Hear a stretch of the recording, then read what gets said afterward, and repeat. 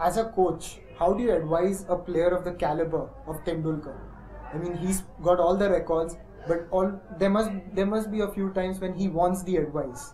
So how, as a coach, do you tell him, do you advise him, or do you coach him?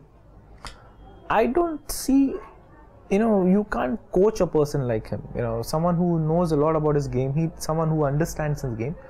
Yeah, obviously, unknowingly, there will be at times certain issues creeping in. There will be times that certain issues do creep in. So if you observe, when you as a coach, and I'm sure the others must be doing it, when you observe certain things, you just pass on saying that I feel this is kind of not working.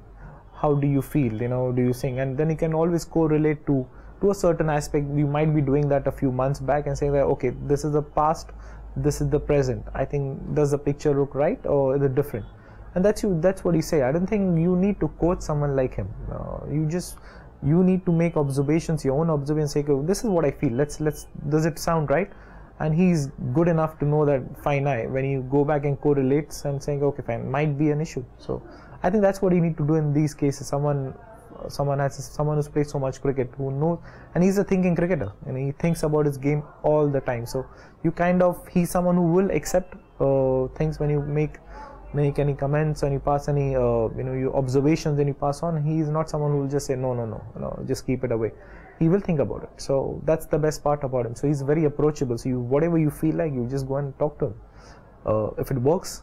If not, if he feels that's not an issue, maybe something else, we move on, we walk on to the other stuff.